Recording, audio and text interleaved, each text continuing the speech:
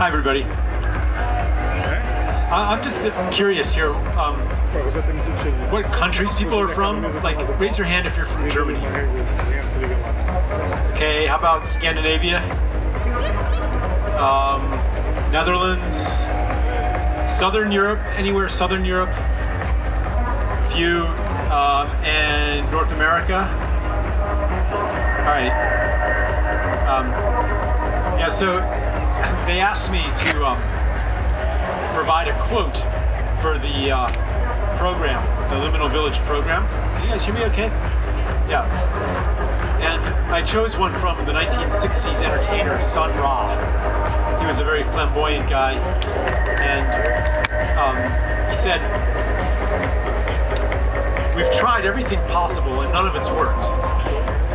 Therefore, we must try the impossible."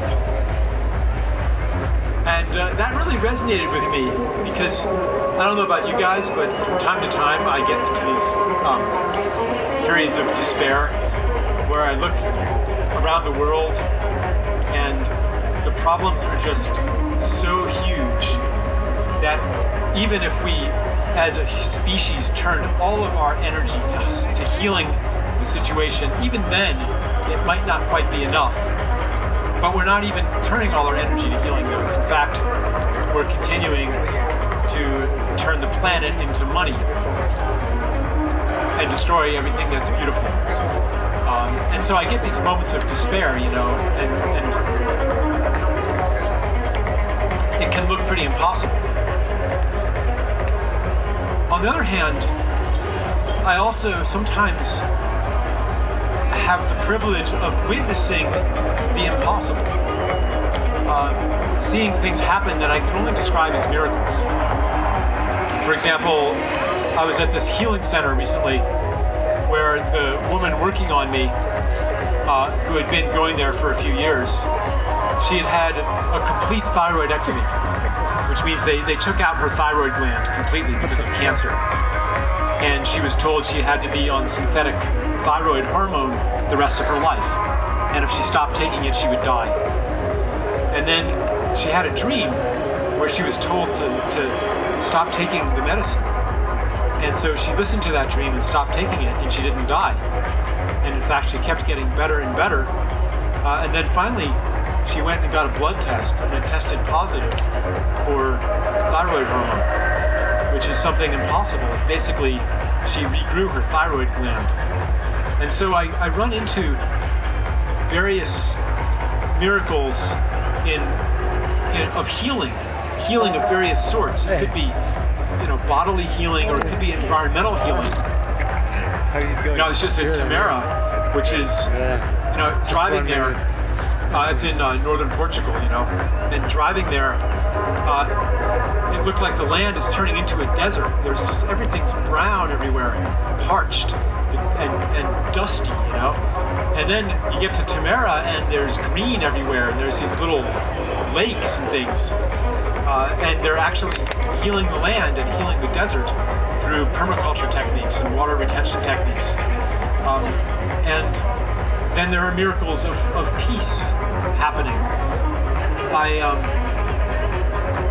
have become involved with some people working in Africa, and there's this guy, you know, you look at the bankers or the people in charge of this world, and a lot of people say this to me. They say, "Charles, they're never going to change. The only way to change them is through force." And because they're basically completely wedded to the power system, and they're on top, and they're getting all the benefits, and they're never going to change.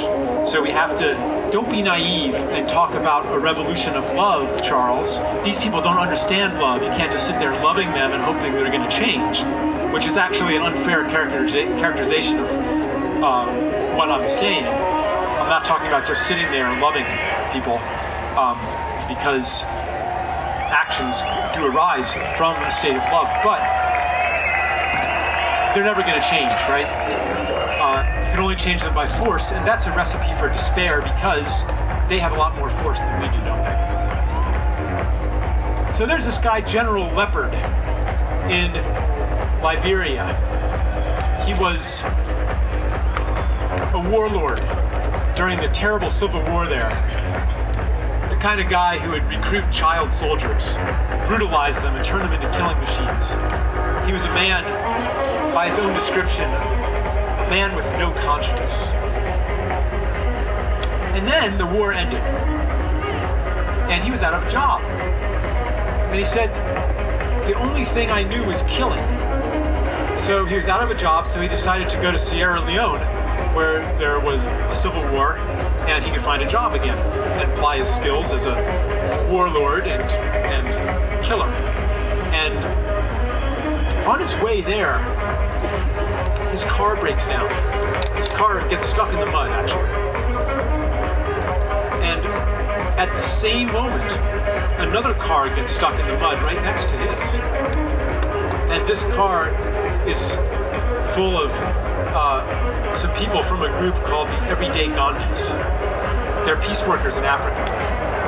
And they begin talking, and he says, yeah, I was a warlord, and now I'm going to Sierra Leone to fight there. And he expected them to hate him, to beat him maybe. He was afraid they would beat him. But instead, they told him that they loved him, and they hugged him. And he decided that he would give up killing and devote the rest of his life to peace. And I think it's an important story, because if General Leopard could do that, then everybody could do that. And that includes all of us too.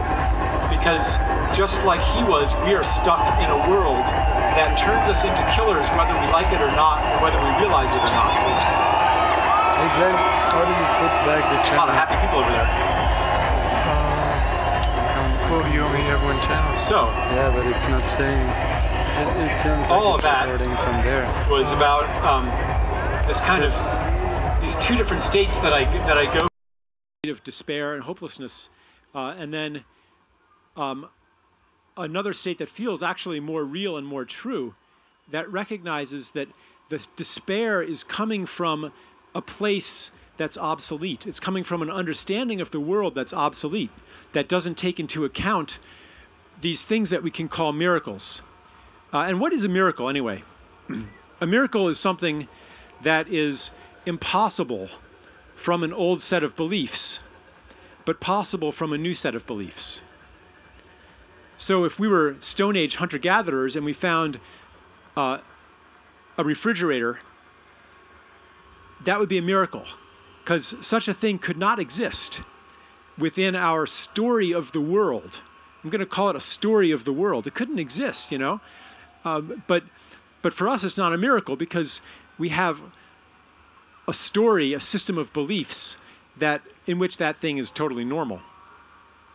But it's not normal to experience some of these other things. And in order to have a livable planet, we're going to have to do these things that are not normal today. So I've become interested in what I would call the technology of miracle, which includes a lot. It includes material technologies, healing technologies, social technologies, using technology in a really broad sense, technologies of forgiveness, of nonviolent communication, of holding space, of human energetics, technologies of water, technologies of earth. And to understand these better, I've been thinking and speaking and writing a lot about what is the transition that we're going through. What is this old story of the world, this old set of beliefs at its root? And what is the new? And I think that we can feel that we're in this transition, that all of the crises that we face today, for example, the money crisis, but all the crises, the ecological crisis, the water crisis, the energy crisis, the political crisis, healthcare, everything, education, everything. We know that these aren't like little problems that we can kind of fix them and go back to normal, right? We sense that the crisis goes all the way to the bottom. That nothing will change unless everything changes. And what is this everything, and what is this all the way to the bottom mean?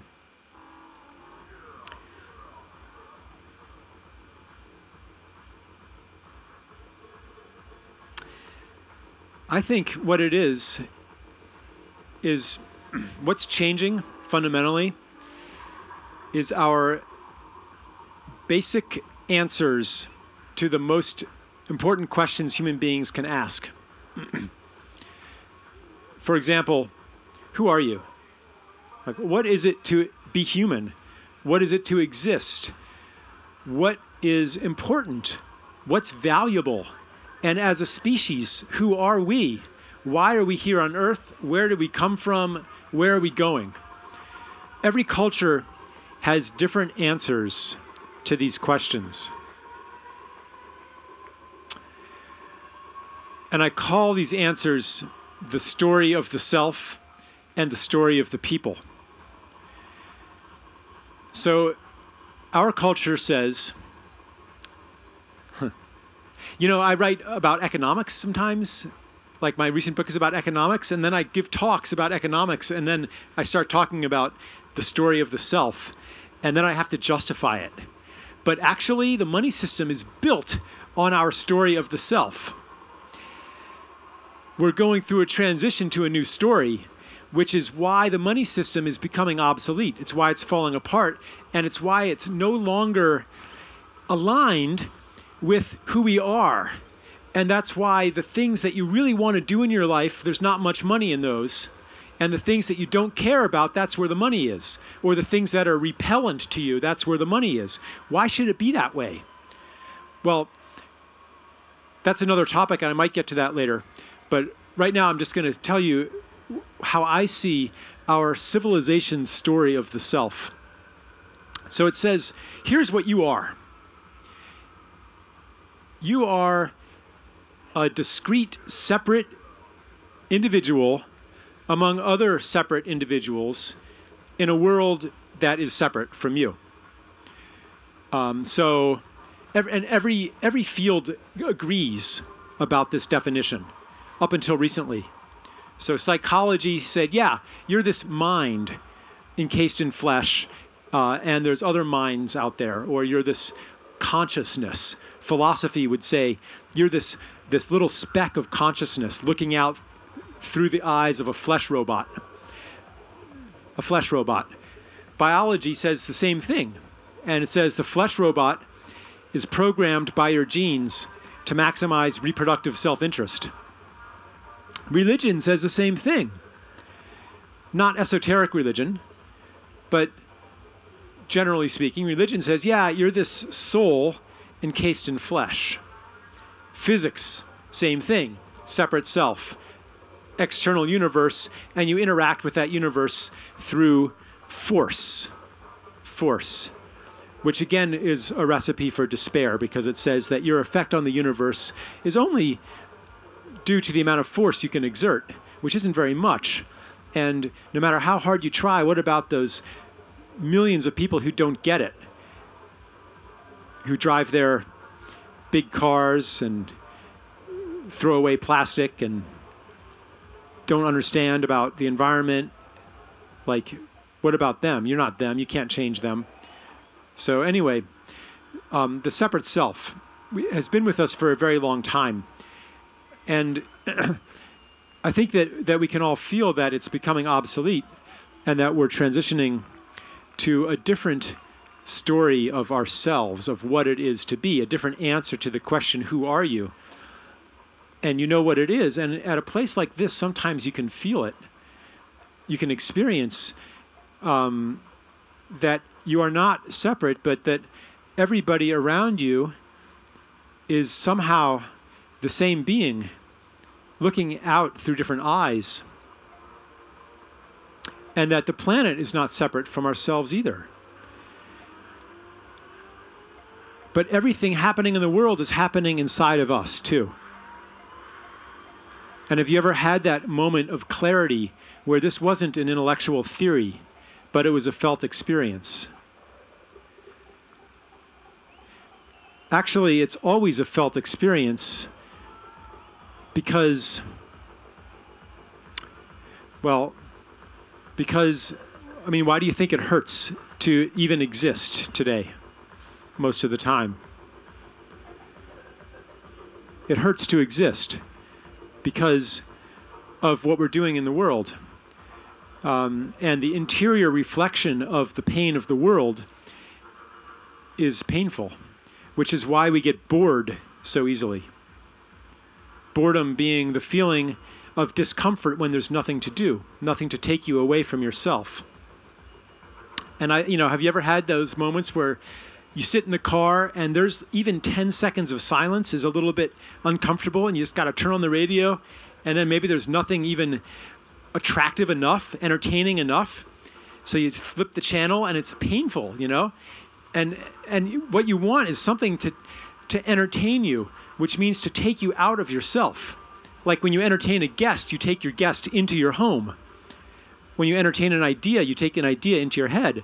And when you're being entertained, you're being taken out of yourself and it gives you some relief. Let's go watch Batman, and it's a feeling of relief, but then the movie's over and you're back with yourself and you need to find some other thing. So it's addictive. Anyway, so we're moving into a new story of the self, which you could call the connected self, or the self of interbeingness. And living from that self, our experience of the world is very different. For the separate self, it's true that more for you is less for me, because there's this external world out here, and if I control more of it, then you'll control less of it. So we're all in competition with each other. That's something that our daily experience confirms when we're in the world of money, because money puts us into competition with each other, which is a whole other story that I'm not going to tell today, but it has to do with the way that money is created as interest-bearing debt, which puts us all into competition for never enough money. So we live in a society that says, yes, that's true, the separate self is true. So you better look out for yourself. And that's what biology has told us that we do. It says, yeah, that's what you do. You maximize your reproductive self-interest. That's what economics says. Yeah, human nature is greed, maximizing financial self-interest, which basically means that you're bad. It means that you're evil by nature, according to these doctrines, according to this basic myth that says who you are. And what that means is that if you want to be good, if you want to be virtuous, then you have to conquer yourself. So we make a virtue out of willpower, self-conquest, self-discipline, conquering desire, conquering pleasure, and set up a war against the self, which is actually the perfect mirror of our war against nature. It's the war against our inner nature. And even if you are a pleasure-positive person and you really you say, yeah, I don't believe that. I believe that we should trust desire and follow pleasure and uncover deeper and deeper levels of authentic desire. Even so, in our language, we still have all kinds of conditioning that drags us back into a war against the self. Like I heard in an earlier talk today, I just was walking by, and the guy was saying, now it would be really easy just to pay your 180 euros and have your experience and then go home. But we need to co-create this event, right? I mean, it's right, like a very admirable sentiment, but what about this? It would be really easy. Like, that's bad. Anything easy is bad. What's good is hard because you have to overcome yourself. So I'm just kind of pointing out how deep this story is that inhabits us. It's created our entire world. On the collective level, we've been trying to conquer nature for thousands of years. which leads me to the second central myth, central story of our... Now I'm just checking in for a moment here, because I'm just starting to feel a little bit like a professor, you know? And, you know, I'm starting to get on with my thing, you know, and it's starting to get dark, and some people are lying down, and I'm like, am I really talking to you, or am I just kind of blathering on? So, all right, good, thanks. See my face better? All right. Okay. Then I won't be able to say you as much, but, oh, nice. All right, thank you. Good people. All right. So, yeah, so we also have a story of the people, just like every culture has one. And it says, here's where we came from, and here's where we're going, and here's what it is to be a human being, and here's what defines humanity as opposed to other species. Our story says, once upon a time, we were naked and helpless, ignorant and superstitious, just like any other animal.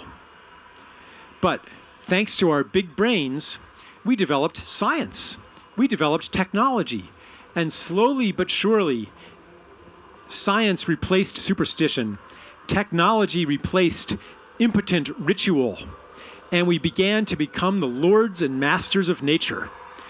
We harnessed the energy of animals, and then we harnessed fossil fuels. We domesticated plants and animals and turned them to human purposes and became their masters. We transcended one natural limitation after the other, broke through one frontier after the other, conquered the tallest mountains, conquered the depths of the seas. And look at everybody smirking as if we're all past this now. And it says, someday our triumph will be complete as we ascend off the earth into space. We won't even need nature anymore.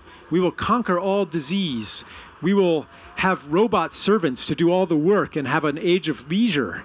We will synthesize our food. Maybe we won't even die anymore. We'll have infinite lifespans, right? Thanks to the latest inventions. What's coming next? Nanotechnology, genetic engineering, onward and upward, right? So this was a very powerful myth, and we smirk at it today. But 1 or 2 generations ago, it was very, very strong. Everybody believed it.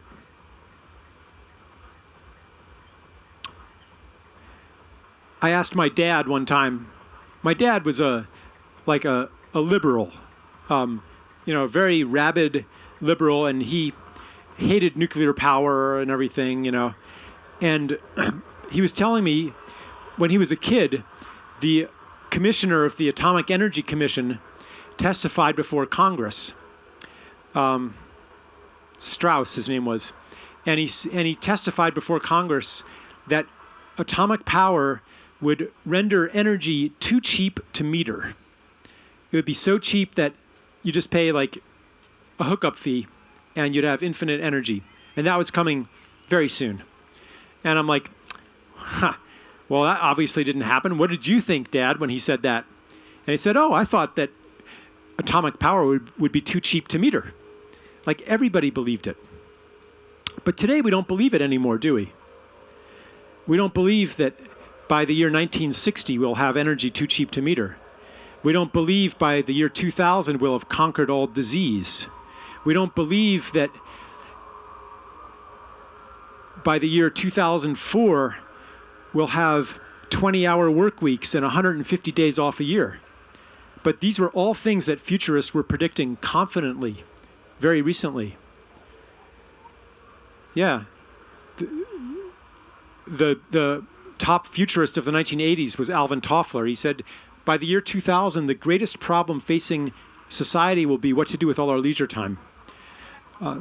Ironically, it's actually kind of come true. It's called unemployment.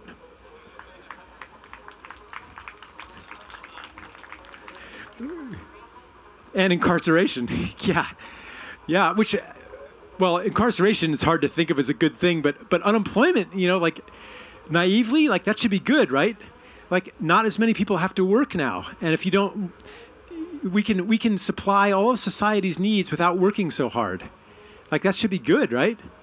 If we could somehow disentangle the money system from the employment system, for example, through a basic income or a social dividend, as it's called, where everybody gets a certain amount of money every month, which we could easily implement. But that would require other changes that I'm not going to talk about today. Anyway, so, okay, so here we are. Okay, we have a feeling that we're living among structures and systems that are obsolete. Here we are, like at the Boom Festival, and here, maybe some of you feel like, I don't know, does anyone feel like this, like here you get a glimpse of some aspect of how human life is supposed to be, right? And then the inner skeptic says, no, this is just an artificial creation. It's an excursion from reality. And you're going to go back to normal. And this is all just kind of subsidized by the destruction of the planet. And it's just like this kind of fantasy little party excursion, right? There's that cynic that says that. But I think that we can all feel that there's some aspect of how to be human that we're kind of trying to figure out here. But then we go back to normal, and we no longer feel at home there. Even before we come to these kinds of things, we don't quite feel at home. It's a world in which nobody fits, but everyone's pretending to fit, and the common pretense makes us all feel alienated. Because, look, everybody else seems to think it's normal. So my feeling of alienation, that must not be normal. There must be something wrong with me. Intellectually, you might say, no, there's something wrong with the world. I'm fine. But if you're like me, there's like this, it's like this kind of child's voice that says, I must be bad, I must be wrong, I must be crazy to think that the world is supposed to be far more beautiful than what's offered me as normal. I must be crazy.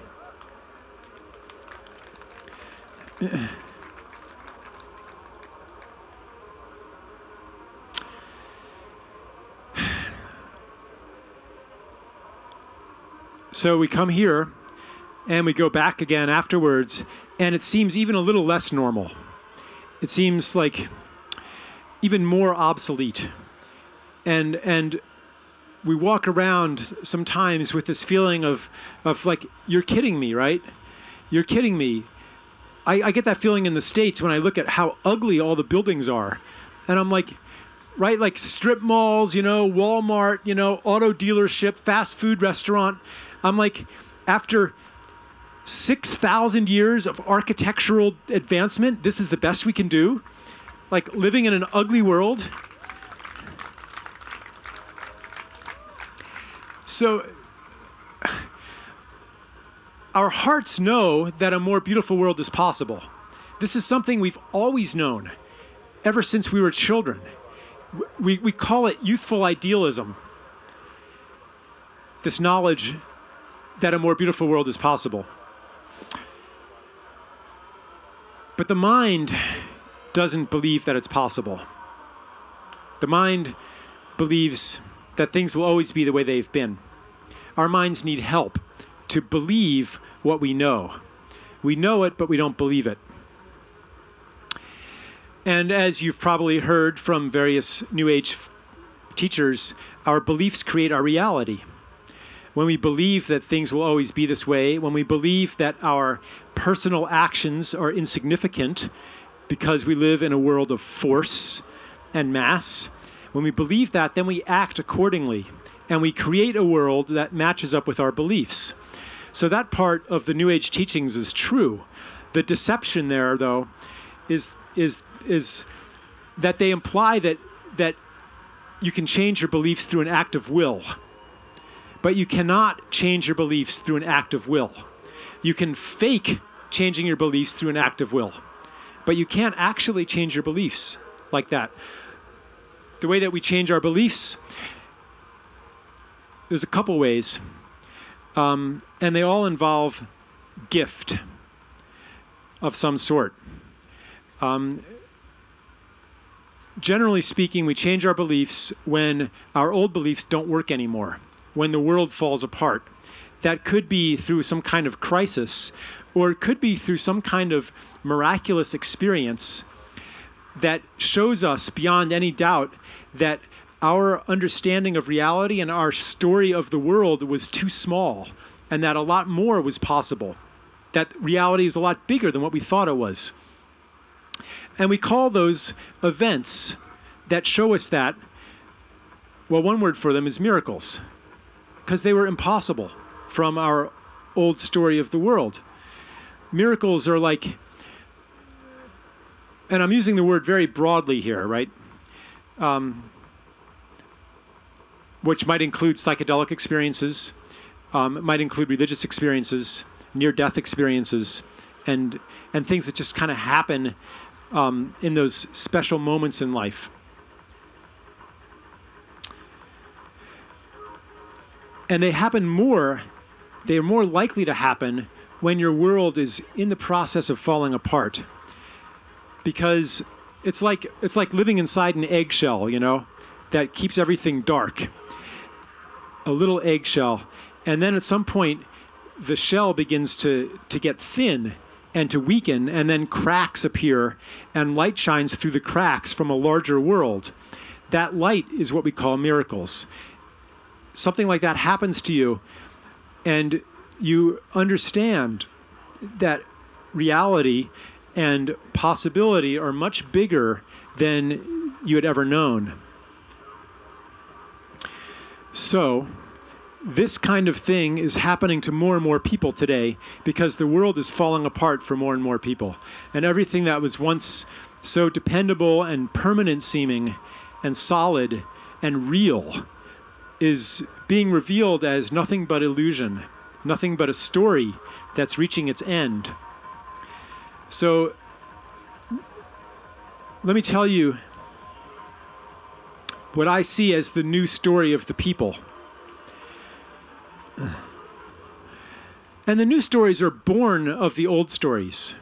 So the story of the connected self, of interbeingness, that's born of separation reaching its extreme. The new story of the people is born of the old story of growth and ascent and conquest reaching its extreme and falling apart. So to understand what's happening, I like to use metaphors from nature. And I look at humanity, and like many people, you know, sometimes it seems that humanity is nature's big mistake. Because you look around and no other species overruns the earth and grows and grows and grows and uses all resources and destroys its environment, right? Like, why do we do that? Maybe we're humanity's, maybe we're nature's mistake, and some people say, yeah, I mean, we deserve to be extinguished. The earth would be better off without us. But so I look to see. I never believed that, actually, simply because I think that, you know, looking at an ecosystem, for example, every species has a necessary gift, necessary for the well-being of the entire ecosystem. No exceptions.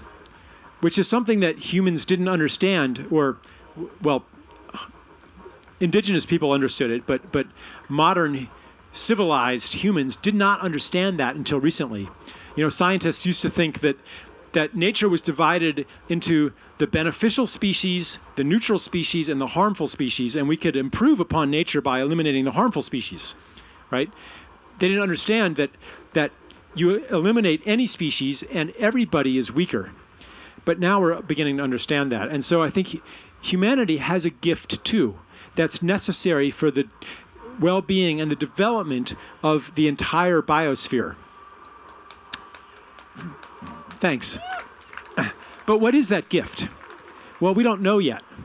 We don't know yet, but we do know that in the next phase, we need to turn all of our powers toward the healing of the damage that's been done for thousands of years of separation. So I look at growth, and I realize that growth isn't unnatural. Immature ecosystems will grow very rapidly before reaching a steady state. Immature humans, children, grow very rapidly before reaching a steady state. They have a final growth spurt in adolescence, right? Just before you become an adult. And I think that this is what's happening to humanity. We are about to enter adulthood. And how do I know this? There's two reasons why I believe this. The first, and it has to do with two things that happen when you enter adulthood. The first thing is that you fall in love. And this love relationship is different from the love of a child to the parent, right? A child that just takes or receives from the parent. And that's okay. Like, it's supposed to be like that. Like, I have 3 children. I'm not going to give them a bill when they turn 18 for services rendered, right? I don't want them to take my needs into consideration and eat less. You know, their job is to receive, and I'm happy to give. They're kind of rightfully entitled. They feel entitled, and they're right to feel entitled. And humanity had that relationship to Earth. And again, I'm talking about mainstream civilization, okay? We just took and took and took from Earth. And Earth was kind of set up almost. It's almost uncanny how rich this planet was, like with all this petroleum and metal ores and all of these things that were here to make civilization and technology possible. But today, it's obvious that there's no more room for growth. All the environmentalists are telling us you can't grow anymore. We can't increase the amount that we're drawing from the earth and the amount that we're dumping into the environment. The age of growth is obviously over. And as that happens, we're falling in love with Earth.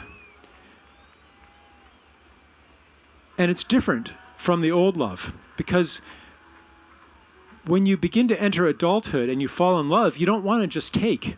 You want to give, too. You want to give something to your sweetheart, you know, even like a Valentine or flowers, but you want to give back. You want to give and receive equally. And you want to co-create something together. You want to create together, too, maybe a family. So humanity is falling in love with Earth, starting as a mass consciousness, starting in the 1960s, which is when the environmental movement was born.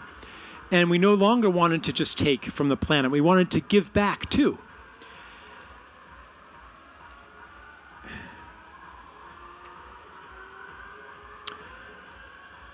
It coincided with the first photos that came back from space. Probably no one in this audience, I don't know if anyone is old enough to remember the first time that these photos were sent down by the astronauts, but it was life-changing for millions of people, because it was the first time they ever saw the planet without borders drawn on it.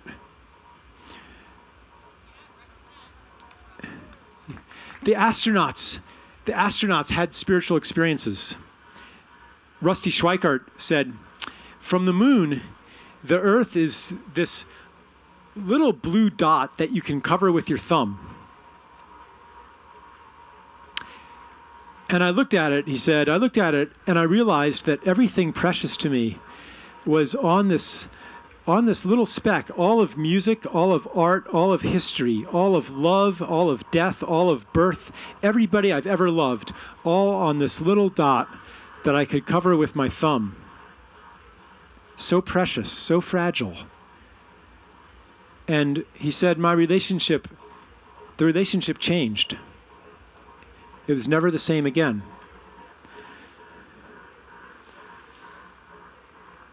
And isn't it true that none of us under this tent simply want to take from Earth? We want to give to Earth too. But guess what? Our economic system is still built on taking from Earth. That's where the money is. If you want to get rich, pave over, cut down a forest, pave it over, and build a housing development. The money's not in permaculture. The money is not in ecosystem restoration. The money is in converting nature into goods and services, and that's why none of you can find a job. It's not that you're too dumb. It's not that you're unmotivated. Well, I'm exaggerating a little bit. Some of you might have jobs, and some of you might actually be making money doing something you love and that's meaningful and that's healing the earth. But generally speaking, that's not where the money is. So if you find yourself unemployed, maybe it's not because you haven't worked hard enough and that you were lazy and didn't compete hard enough. Maybe that's a rebellion of the soul saying, no, I can't make myself fully participate. Maybe that rebellion wasn't conscious. Maybe it just came out as being a slacker, being lazy, being addicted, being depressed, and just somehow you just couldn't make yourself wholeheartedly go along with the program, and you blamed it on yourself, and everyone blamed it on you and said there was something wrong with you, but maybe all along there was something right and healthy about you, and you just couldn't make yourself do it. You would rather get stoned instead. You would rather do anything but really devote yourself to a world that you know is wrong on some level.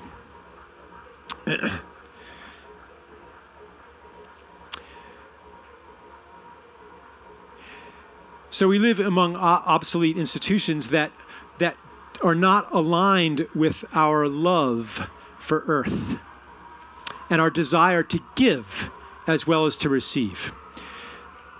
Okay, there's a second thing that happens in the transition to adulthood. And that is an ordeal, a coming-of-age ordeal.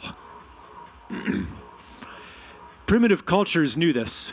So they would set up an ordeal for you to go through.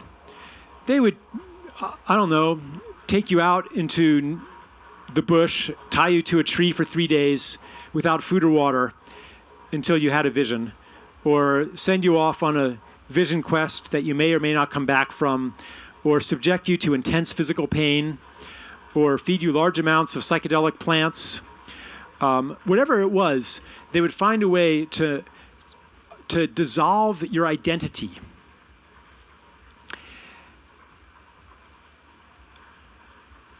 Your world would fall apart. Everything that seemed so permanent and so real would be revealed as nothing but illusion. And do you remember that sentence? I said that already, didn't I? And that opening, that empty space, that loss of identity would open you up to take on your true identity, your adult identity, which was a larger identity that included the whole tribe and included maybe even the whole worldview of the tribe, the whole cosmology of the tribe. You would become an adult, and you would come back as a full member of the tribe. None of this, like in our society where we don't have these ordeals, these coming-of-age initiations, and so you can be 20, 25, 30, anybody for 40, and still feeling like a child playing grown-up. You know, like, who am I fooling, you know? I've got this adult body, I'm wearing adult clothes, and why do I feel like a child playing grown-up? It's maybe because we haven't fully gone through these initiations. So Humanity is going through a coming-of-age ordeal right now. We're facing multiple crises that are making our world fall apart. Everything that seems so dependable and so real and so secure is being revealed as nothing but illusion, and we don't even know who we are anymore. And this ordeal is preparing us to become full members of the tribe of all life on earth.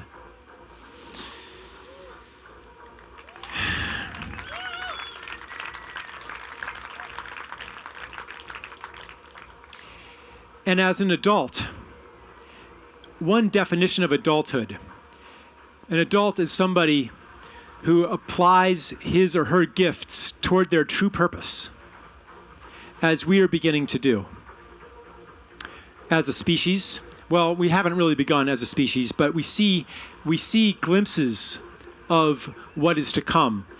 And everything that we call holistic or alternative, you can see how all of these things are coming from a different story of the self and a different story of the people. They don't make sense. They're crazy in the old world. And if you engage in any of them, you're going to hear voices that tell you that you're crazy. But in the new world, they make sense. So, for example, if your thing is some kind of social service, helping other people, like, there's not a lot of money in that. It's kind of impractical, right? Impractical is just kind of a lesser form of crazy. But from the perspective of the connected self, it's not at all impractical, because you're not separate from me. And what I do to you, I'm doing to myself as well, which is something that we can feel. It feels good to give, to help. Even if it's just, you know, someone asking you for directions. And you tell them, yeah, you go straight. This happened in Munich. Like, this guy, like, we were asking for directions, and this guy basically, like, insisted on walking the whole way with us, you know. And he wasn't getting any benefits from that. It's a completely selfless act. And if you've ever done that, you feel really good, right? Like, why should you feel good? It's because giving and receiving are one, because we're not really separate. Okay, so all of the things that we're drawn to are built, or they're coming from the new story of the self and the new story of the people. But again, our systems are still stuck in the old, which is why we feel so alienated from our systems, and which is why after we come back from events like this and go back to the normal world, that's why we feel alienated. So I have no idea how long I'm supposed to talk. But just in case I'm supposed to finish soon, let me say a few more important things, like really practical things.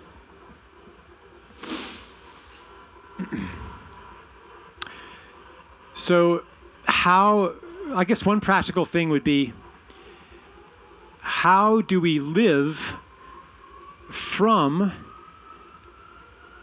the realization of connection? This is another thing that we can't actually do as an act of will. We can't stay in this, you know, you might have a realization here. You might have a psychedelic experience, an insight that's not just a mental insight, but it goes all the way to your bones. Or it might not involve psychedelics. It might just be just how you're interacting with people and that felt sense of what's possible. And you might have that, and then you're like, I want to hold on to this. This could change my life. I want to live from this place. But then you go back, and it begins to fade, and you try to hold on to it. But more and more hands are tugging at your ankles, pulling you back into the past. So what do you do about that? How do you stay? You can only do it with help, I believe, which is one of my causes for optimism today, is that there are more and more of us living more and more in these new stories. And so when we begin to doubt and we begin to think that we're crazy, then other people who are also inhabiting this new place can say no. They can pull us back into the experience of connection and say, no, you're not crazy. This is a new logic, the logic of connection. And I'll help you believe. If you can't believe right now, I'll help you believe. And then when I am weak, when I can't believe, you'll help me believe too. And together we can inhabit this new state.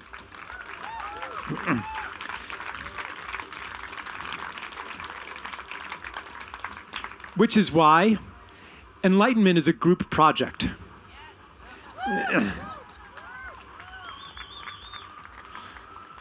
Thich Nhat Hanh said that. He said, the next Buddha will be a Sangha, a spiritual community, not just one person. Because one person cannot hold it all now anymore. Consciousness has grown to the point where only a group, or maybe all of humanity together, can embody enlightenment.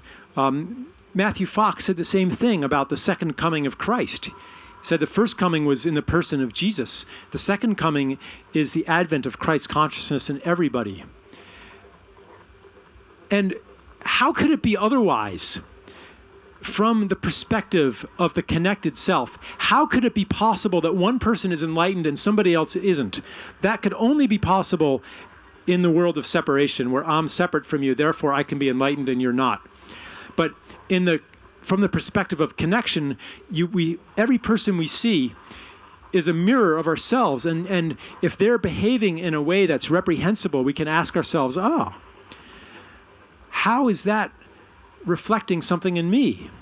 Or how does it serve me to have this relationship? Or what thoughts and beliefs that were hidden to me are manifesting in this situation, so that they come into the light of consciousness, so that they can be experienced, felt, and healed.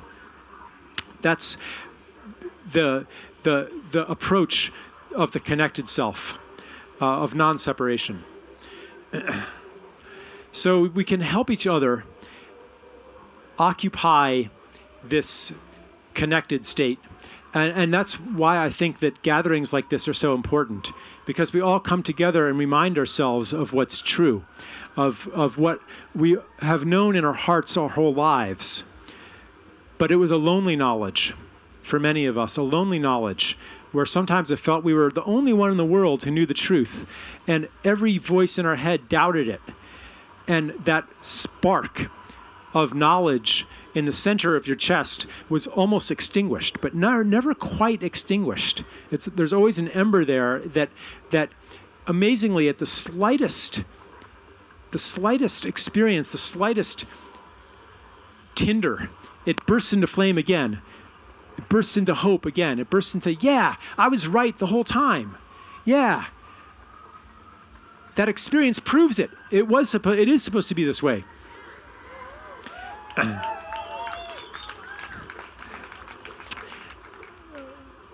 So, okay, that's practical thing number one. It's not something you can do for yourself, but it's something you can do for each other. And when you give that gift to another person, then eventually it's going to come back to you too. And that gift, it might not be words that say, oh, we're all interconnected, so don't worry about it, right? That doesn't always work. In fact, it almost never works.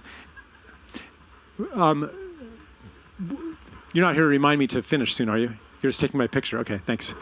But what works is to give people an experience that violates the laws of separation. For example, an experience of forgiveness. For example, the experience of receiving generosity. That just, because in the world of separation, that doesn't happen. In the world of separation, more for you is less for me. So if somebody gives you something, they must have an agenda. Like, what's the string that's attached there? What are they actually trying to get from me? So if you act in a way that is impervious to that interpretation, that you can't explain away, then that doesn't fit into that person's universe.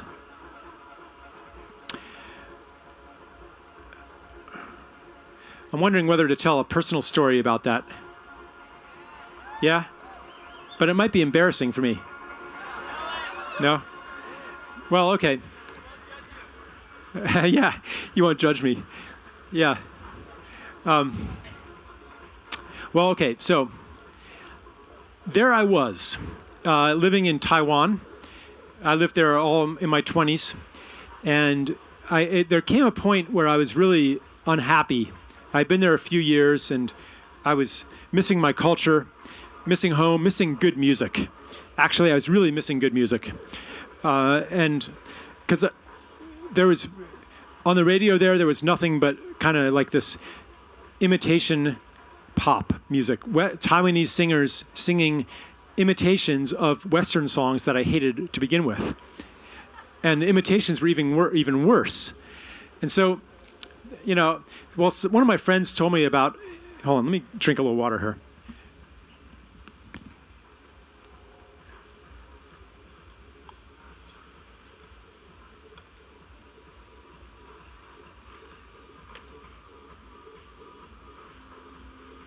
Okay, so one of my friends said, hey, there's a outdoor music concert this evening.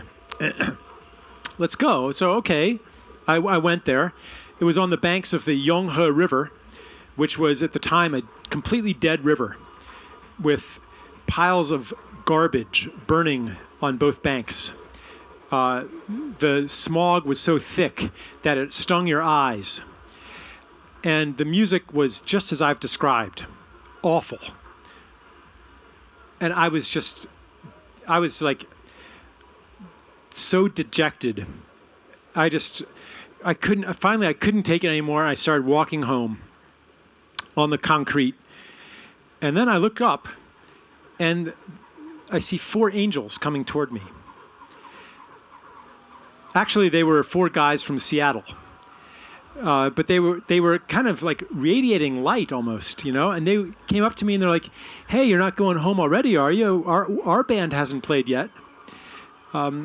So, okay, I went and listened to them and they were amazing. And I was just totally awestruck. They were magnificent. And I became friends with them. And I really admired them and I really wanted them to like me and to admire me as well. One of them was, his name was Jimmy. I ended up naming my son after him, actually. And so I wanted him to admire me and to like me. And so one time I got into this conversation with him where I kind of casually dropped that I spoke fluent Chinese, you know, but did it in a way that it wasn't obviously bragging. But would actually give me credit for being modest as well as speaking fluent Chinese. And I also let slip that I made some exorbitant amount of money, way more than he could possibly make because he was only a kindergarten teacher in an English kindergarten. And, you know, I did that the same way, you know, and I was kind of playing my game, you know, and then all of a sudden I realized that he saw through it completely. Completely. I was transparent to him. I was naked. And I felt this withering shame begin to come up. And he looked at me and he said, with total love, he said, all right, brother. Like celebrating me, seeing through me completely into everything that I thought was ugly about myself and loving me. And that didn't fit into my universe. That was something that couldn't happen. That event was a miracle, and it told me that my universe is just going to have to change. It's just going to have to grow. This is a power that we all have. So this is practical advice number 1, is to be ready to give people an experience of connection, to give people an experience of non-separation, to give people an experience of love, to give people an experience of being totally accepted for who they are. Because our whole civilization, all of the ugliness that we see around us is built on separation.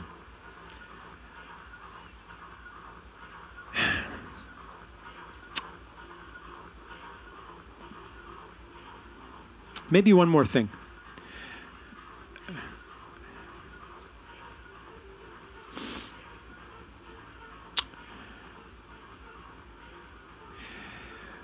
One way to describe the world of interbeingness is that it's the world of the gift.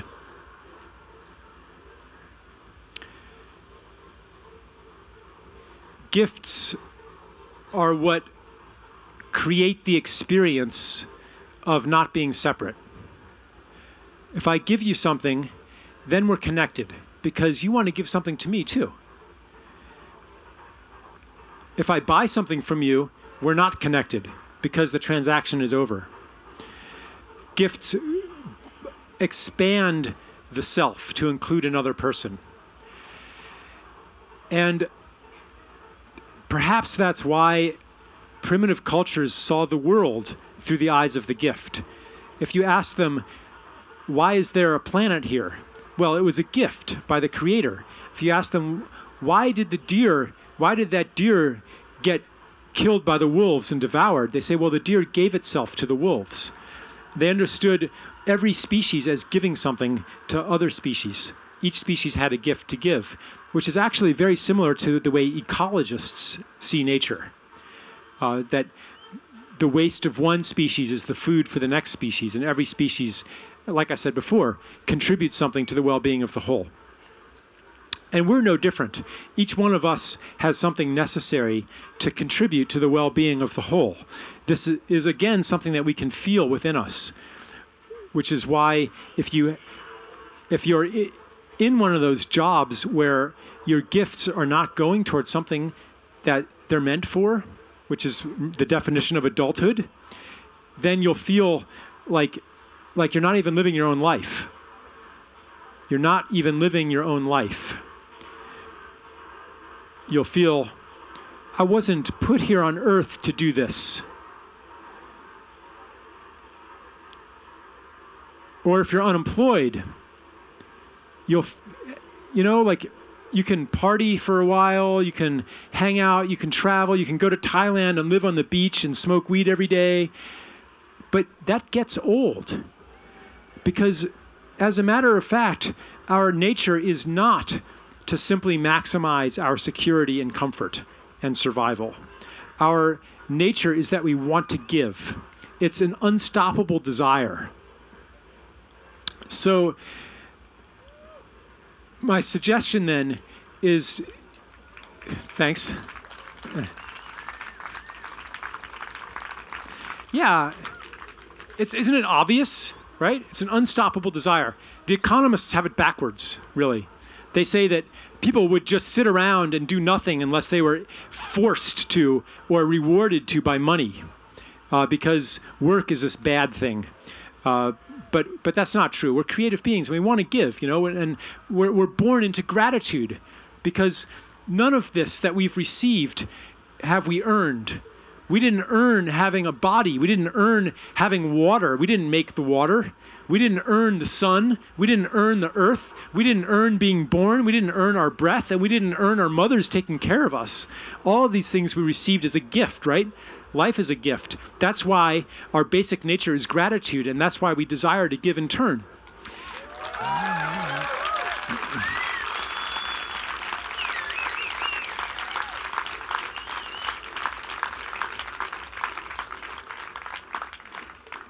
And so, I think it's really time to shift our logic and our perceptions to align with this knowing of the heart that motivates that feeling like I wasn't put on earth to do that, right? I have a gift to give. It's time to change our logic and to change our vision. And not only the way we see ourselves, but the way that we see other people. And you can look at every person that you meet as the bearer of a gift. And curiosity, like what is the gift of this person? And how can I create an opportunity for this person to give of their gifts? That's what leadership is in the next age. Not wielding power, but creating opportunities for others to give their gifts. That's what a leader is. And so we can look at the world through the eyes of the gift and look at ourselves through the eyes of the gift. And just try this experiment tomorrow morning. Wake up in the morning and approach your day with, what am I called upon to give? And what is right to receive? Because we can't give more than we receive. That would be arrogant to think that we can give more than we receive. That would say the gifts come from me. But no, we're actually a channel of gifts. But this orientation, so orient yourself in the morning and just say, I'm serious, like suggest this to yourself. In fact, right now, make a mental picture of yourself waking up at noon or whatever it's going to be, and forming the intention to see,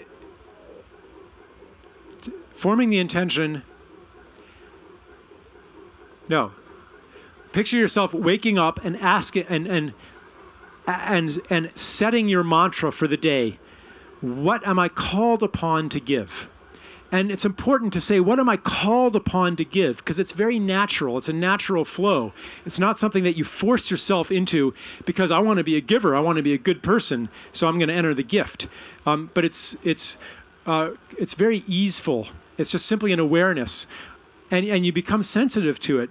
In certain situations, there's something you're meant to give. In others, there's something you're meant to receive. And this is a sensitivity that we can nourish and develop over time.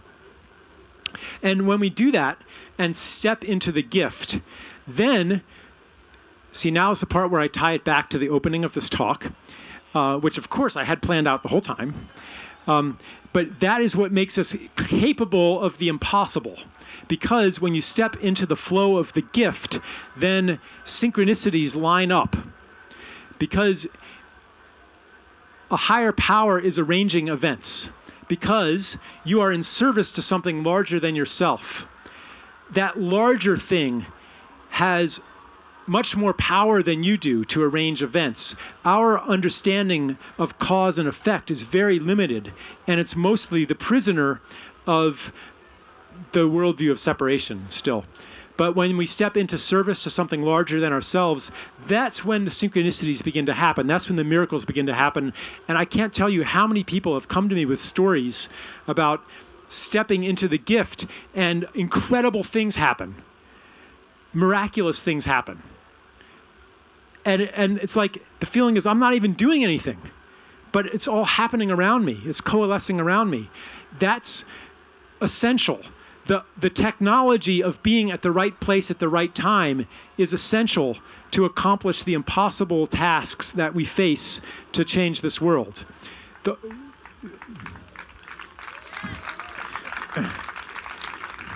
So I guess I'm offering you kind of a prescription not only for joy, but also for being an effective change agent and a miracle worker.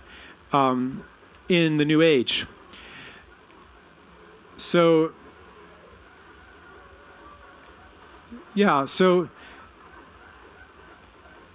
two things. One, to wake up in the morning, what am I called upon to give?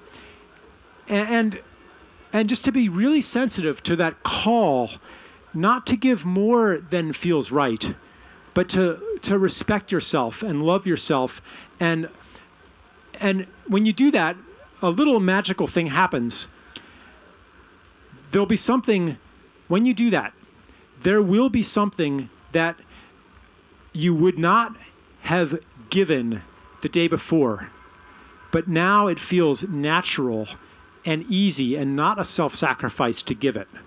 And you give that thing and it expands your world and it brings more flow in too, because the more you give, the greater the pull, because it's a channel, right? Giving and receiving have to come into balance. The more there's a pull through you that brings amazing things in as well, which gives you even more to give. And so the channel broadens. And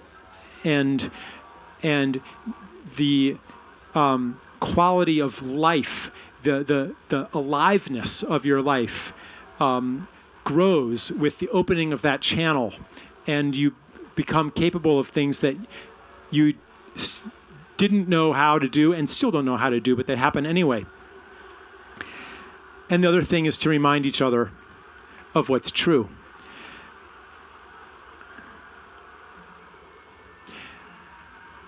So that's my gift for tonight. Thank you.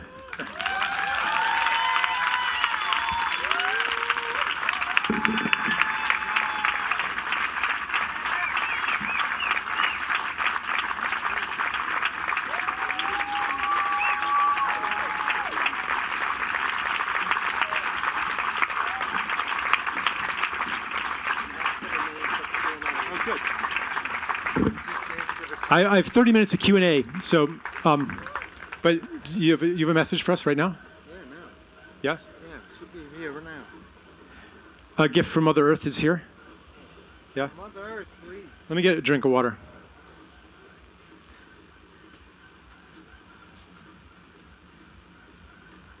We're going to do a short play. It takes 3 minutes. This is Mother Earth. I'm playing Ben Bernanke from the Federal Reserve. These are the lines. Do you need this? Thanks, yeah. Maybe tomorrow during the day? It'll be done now, that's it. Welcome to the Global Resource Bank Network. GRB converts toxic fiat money to vital eco credit. Mother Earth will tell you about it. What do you want me to Read shareholders agreement.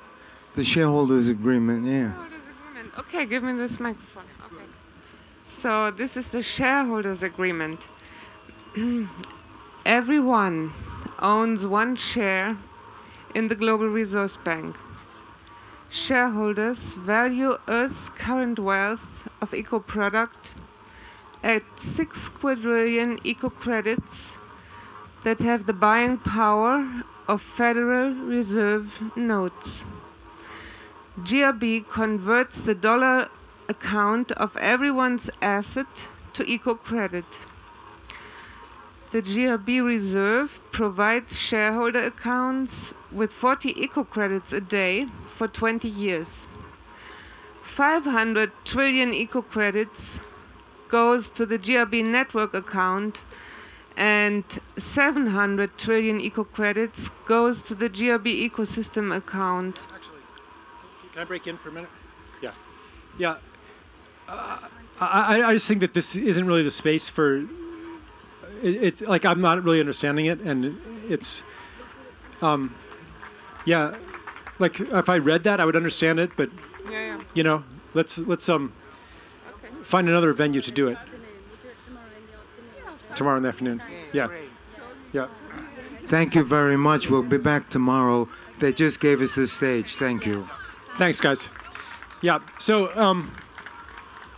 but I'll just say that,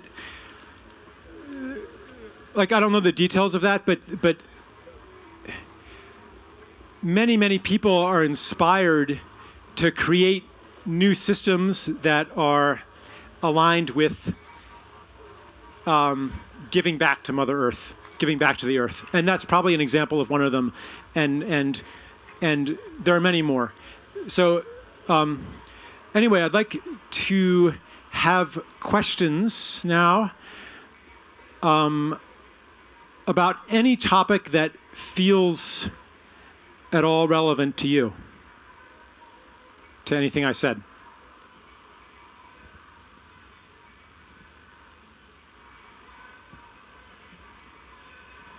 Hello. Well, thank you for your time. And I would like to ask a question about, you say that it's important to maybe have a morning ritual to ask what sort of gift you can give. Is there maybe a nighttime ritual that you would advise to maybe kind of have a look at what gift you have given and how that worked out? Okay. All right. I've never had that question before. Let's see. A nighttime ritual. Well,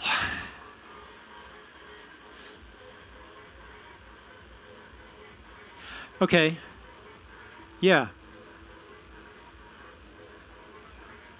I would say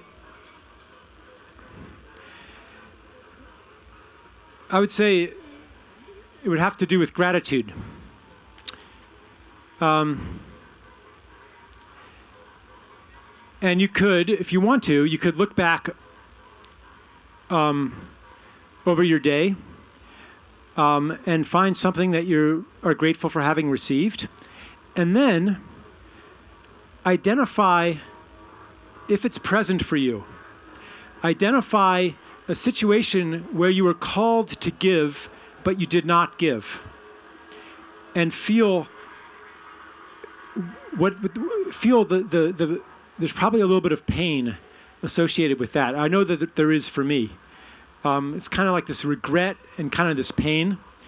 And if you really want to work with it in a way that's effective, do not blame yourself or try to hurt yourself as punishment for having missed an opportunity to give. But instead, give yourself just the space to feel that feeling of regret, and trust that feeling and that experience to open you up. That was my suggestion.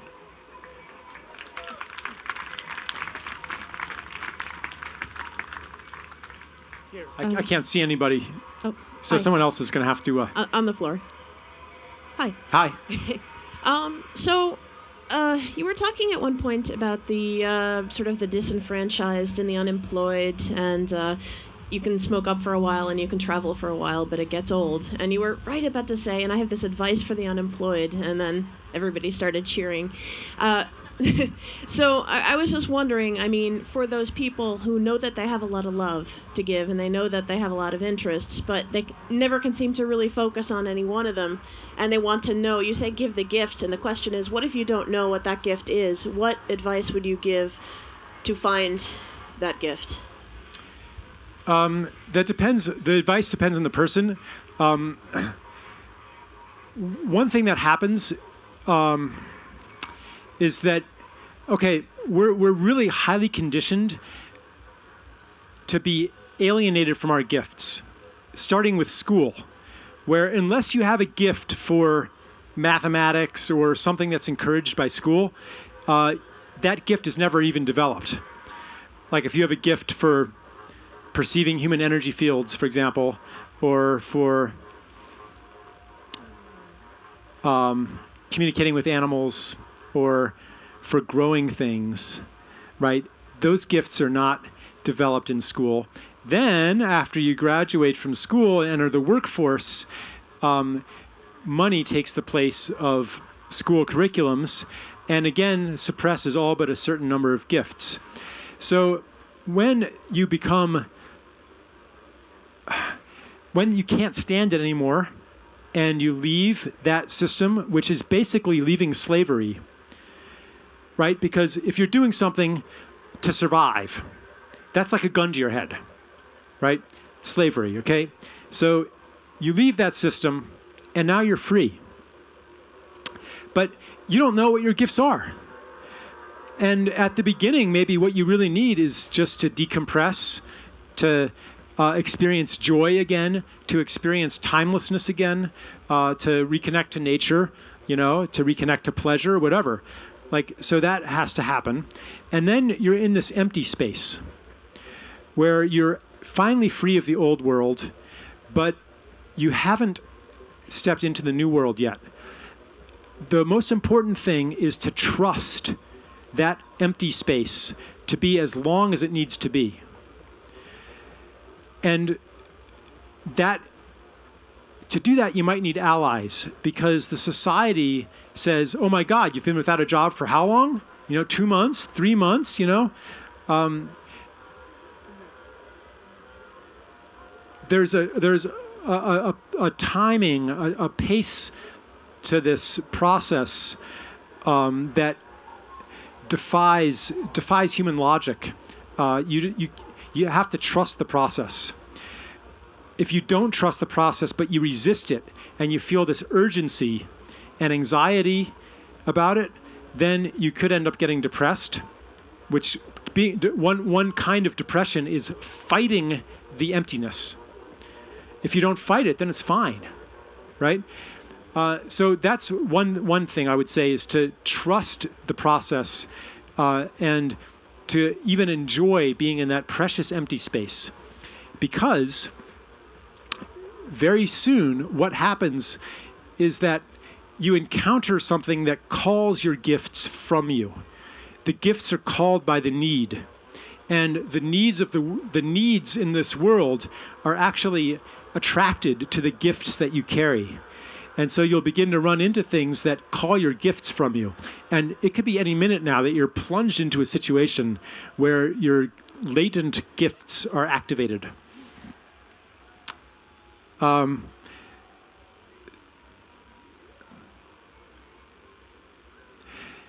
Yeah, that's what I would say to a lot of people in that situation. And in particular,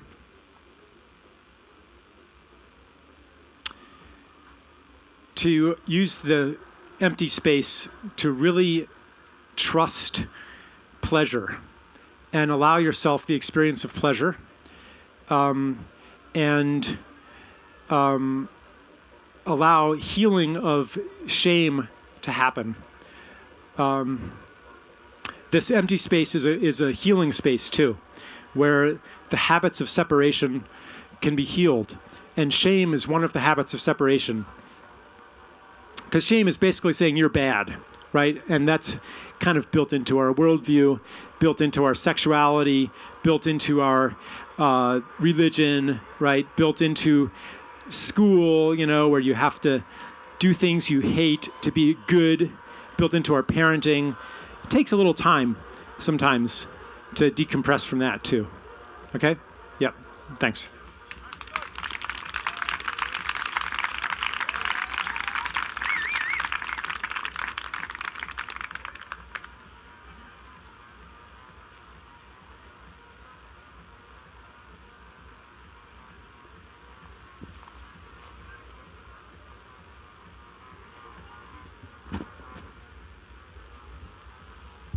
Hello, I'm Adrian, thank you for your time.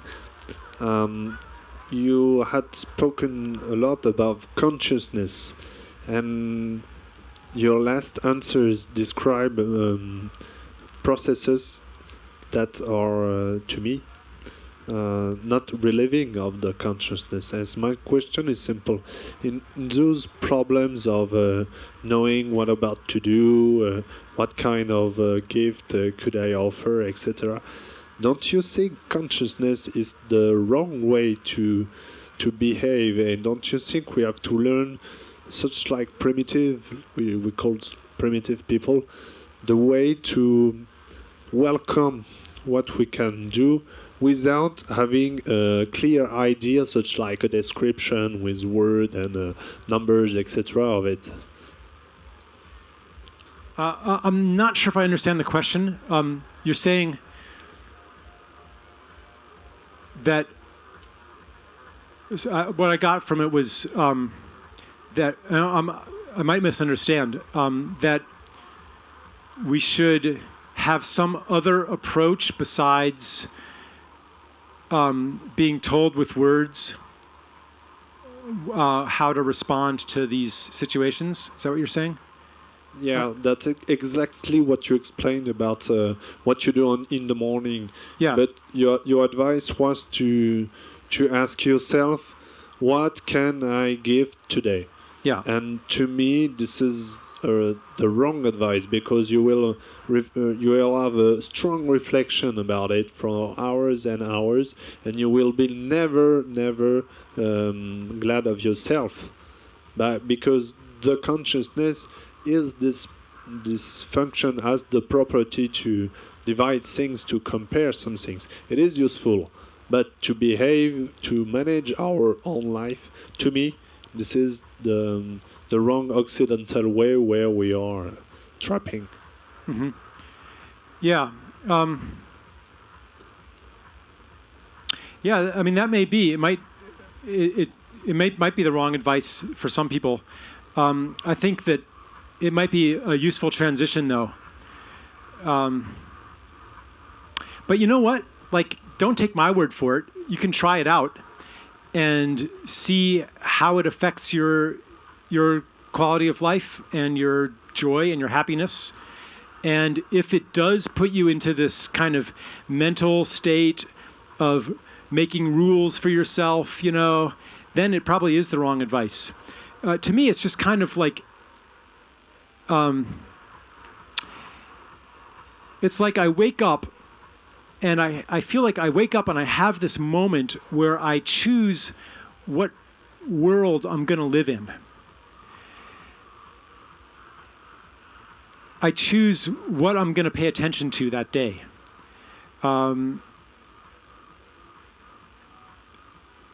So for me it works. But yeah, like, don't take my, just because I'm on the stage doesn't mean you should believe me.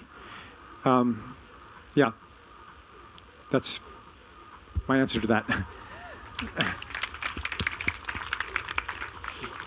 Hi. Oh, hi. My name is Masi. I'm from Afghanistan. Where are you? And I'm here. Wait for just in the front, right, up, up, up, up, up, up, up, up. Somebody's waving to you right hi. now. Ah, hi. Hi. Okay. I wondered, how do you see the economic system between now and 10 years? Ah, finally an easy question. Things are going to get much, much, much worse before they get any better. And I think in 10 years it will be unrecognizable. I think we'll have major crises in the next 10 years. 10 years is a funny time period. I'm not sure. I mean, I wrote a whole book about what a money system would look like that were aligned with what's becoming sacred to us today. And I think in 10 years we'll begin to see aspects of that happening. But I think we'll have a lot of chaos in the next 10 years. Honestly, we'll have a lot of chaos, which will bring a lot of good things. The dominance of the United States will significantly erode, because really one of the main effects of the current money system is that it forces the entire world to finance America's wars, whether they want to or not. And it has to do with the fact that the dollar is the reserve currency. So we can run enormous deficits, enormous trade deficits, and the countries that receive our dollars have no choice but ultimately to circulate them back into the United States by buying treasury bonds. And that allows us to perpetrate endless war around the world. And that's something that is going to end, the American empire. So that's kind of some of the good news about it. But I also see a lot of dislocation, and in some places, kind of neo-fascism, probably in my country. Yeah, that's a few pieces of the picture. I think Afghanistan could be a much, much happier place because of this in 10 years. Third world countries have, their time is coming as the old model of development loses its persuasiveness. You know, the word developing country basically says destination us, because we're developed and you're developing, so someday you'll be like us. But in the next 10 years, the so-called developing countries will have the opportunity to jump past the industrialized countries into the technologies of interconnectedness, because they're not weighed down with as much infrastructure, not like we are. So they can, for example, in many countries, the basic farming skills that are very similar to permaculture are still alive. People still know how to do things for each other and for themselves, and they're still connected to the land, and they're not all centralized yet.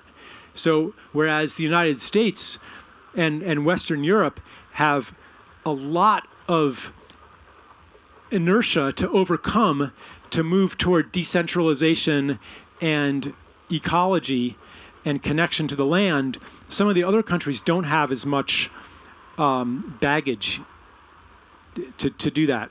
So anyway, there's a few random thoughts on it. Yeah, another question? Yes. Sorry for my English to begin. I'm here.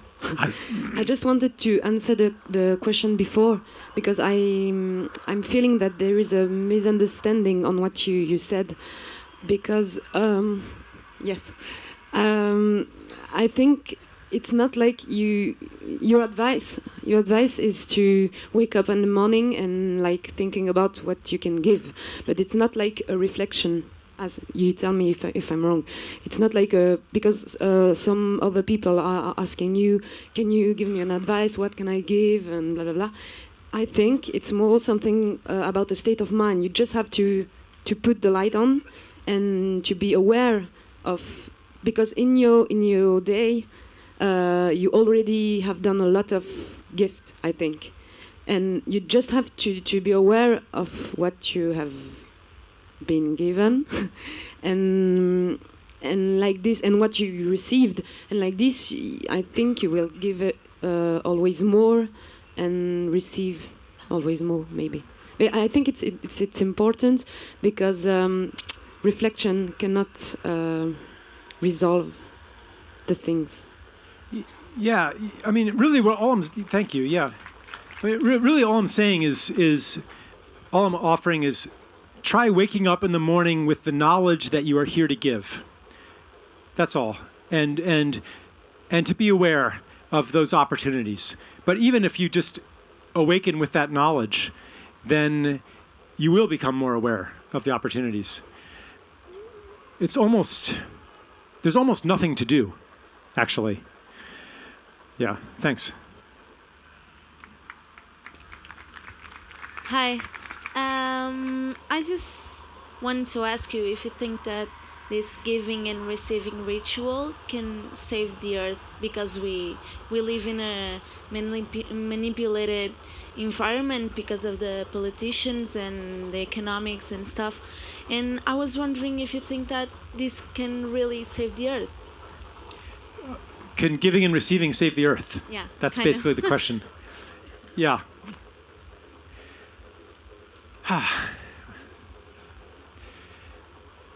Yeah, on a deep level, I would say yes. When we expand, because like I was saying, living in the consciousness of the gift enables us to do things that we couldn't do by ourselves with our own power. It also gives birth to different kinds of political tactics and different kinds of activist tactics. From the perspective of force, the way to change somebody is either to, like, so say there's, some corrupt government officials or something like that. From the perspective of force, or maybe a dictator or somebody bad, right? Well, you could kill them or force them out of office or exert political pressure, or you could use psychological pressure. You could make them ashamed of themselves by exposing their crimes, or you could bribe them, appealing to their self-interest, which is a different kind of force. You're pulling on their ego and self-interest and stuff like that, right? All force. And basically what you're saying in all of those, you're saying, I know you. You're bad. You're not, nothing's going to make you change. Those things, the tactics of force might work if it's like, you know, some dictator and you have a superior force from the outside, or you have more money than somebody else. But the tactics of force aren't going to work on a global level against the power elite who have more force than we do. So there has to be some kind of change of heart. And how does that happen? I think General Leopard gives us a good example. It happened with love. What made him feel safe to give up the world that he had been living in? What makes you feel safe to let go of something that you've been holding on to really tight and you feel afraid to let go of it? What makes me feel safe is when I feel totally accepted and I feel loved and it's okay. And when somebody looks at me and says, I know you're a good person and I know you want to do the right thing and I'm going to witness you doing it. So it's not that political activist tactics are unimportant. Like, I think witnessing, for example, is really important. But it's not with the attitude of we're going to expose you. It's we're going to help you do the right thing. We're going to be the ally of your conscience. I mean, I always find it much easier to do the right thing when people are watching me, right? So that's just like one example.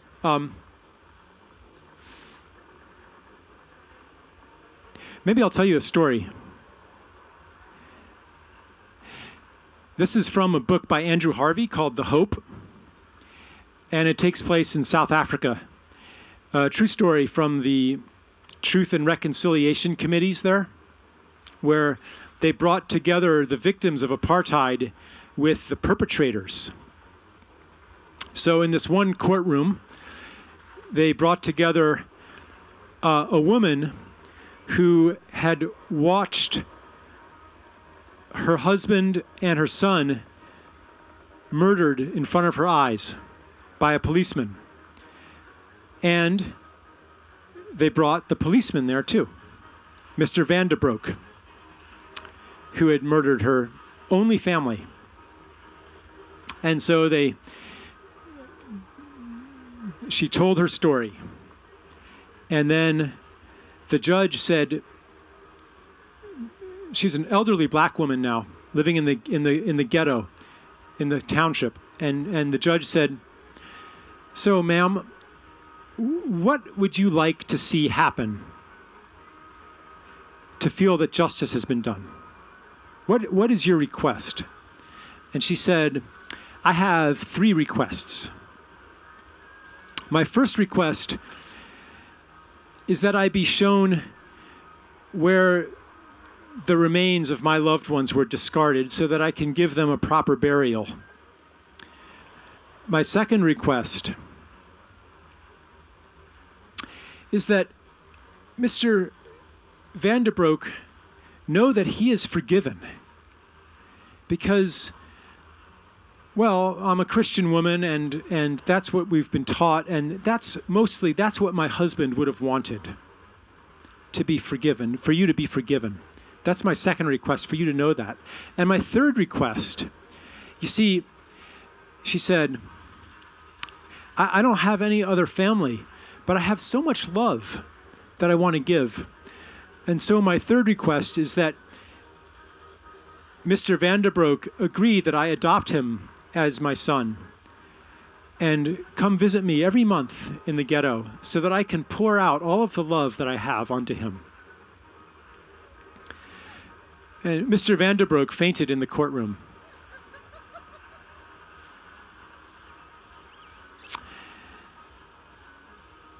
And you can imagine that he was never the same man.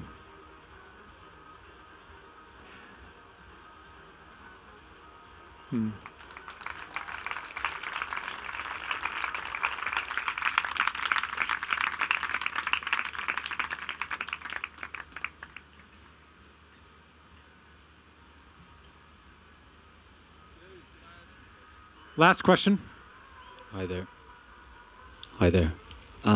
I just wanted to ask you about, for me, life is, I have an amazing life, but it seems a contradiction when so many bad things are happening to the ecology and the unfairness in very rich people and everyone else, the 99% minus the 1. So I feel that I don't do enough, or most people I know don't really do enough or spend enough energy on the important things that everyone should be thinking about in order to save our asses, because things are quantumly happening.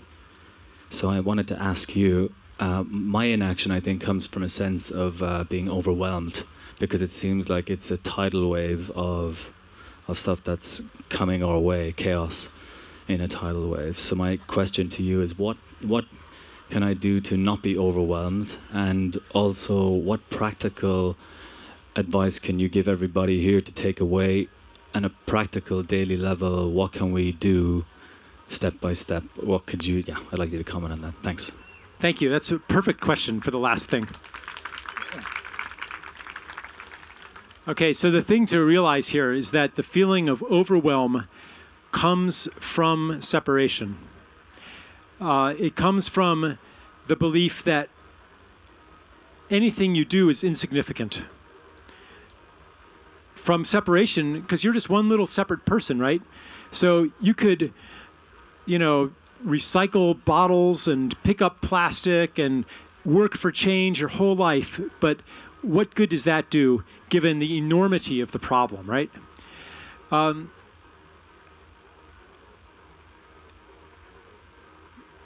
so first it's important to recognize that that comes from you're just a separate self in an objective universe. Therefore, nothing that you do really matters. But the connected self, the inner being self, that's not really separate from the world, thinks very differently.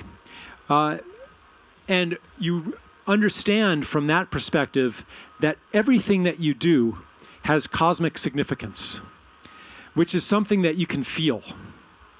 For example, if you spend time by the bedside of your dying grandmother, and day after day you're holding her hand and singing her songs, and finally she has this big realization and forgiveness, and then she dies, okay? You can feel the significance of that act. But the mind, the separation mind, might say, well, what good did that do? She was going to die anyway. How is that going to help global warming? Maybe if you spent that time, maybe you should have shoved her off into, gotten rid of her and spent your time educating children. Maybe that might help, right? But so this is an example where the mind, which is still immersed in the logic of separation, conflicts with the knowledge of the heart, which knows that that is significant. So one of my favorite sayings is by Audre Lorde. She said, "The master's tools will never dismantle the master's house." Coming from a place of separation, we will only create more separation.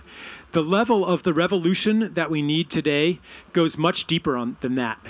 It's not just using the techniques of separation and changing their direction and using them for something else.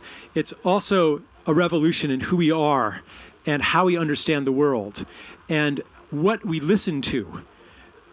It's, for example, you could say it's a revolution of the heart, so that you choose based on what you know rather than what you believe, until belief and knowledge are reunited, which is happening, but it takes time. Belief and knowledge, heart and mind, are coming back into union, but they're not there yet. And in the meantime, in many situations, in any situation where you just don't know what to do, and the mind is no help, then listen to the heart and do things that feel right, that have that quality of that I just described when you're by the bedside of a dying person, or taking care of a lost puppy, or doing a kindness for a stranger, or spending some time with a child, or I mean, it doesn't have to be political.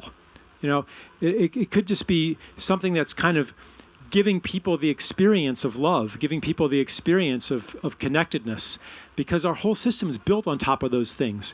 Everybody has different gifts. Some people have gifts that are relevant for political action or social change, and other people's gifts are more personal or more family or community, you know, and are operating on a smaller level, and they're all necessary. And the only way to recognize it in this transition time is through the logic of the heart. So I guess that's my general advice, is to listen to that. Even though your mind can't explain how it's possibly going to do any good. Nothing worth doing today is any good at all from the perspective of the mind of separation. It's all crazy. It's insane to even hope for a better world, to do anything except maximize your own safety and comfort and security. It's all insane. But if everybody does the insane thing, then we will have a completely transformed planet. So I would say to go out there and be unreasonable and help each other be unreasonable and give people the experience of oneness and love and generosity and forgiveness and gratitude. Thanks.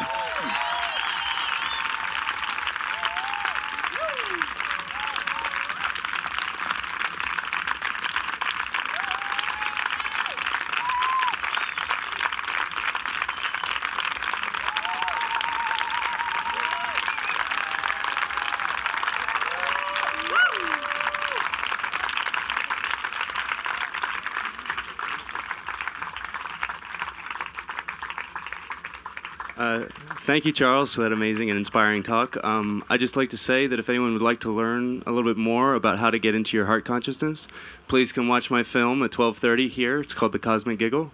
Thank you. I think you'll enjoy it. Also, that reminds me, I'm also doing a workshop, leading a workshop tomorrow at 2 o'clock. I'm not sure where, but somewhere. And here? Okay, and we'll do, in that, we're going to do a lot more kind of hands-on, experiential kind of things where we're actually working with, you know, I talked about these big stories that, and our transition from, you know, from the old to the new stories, and these stories project themselves onto our minds, and this transition's happening in all of us, and that's something we can actually work on, and so that's what we're going to do tomorrow.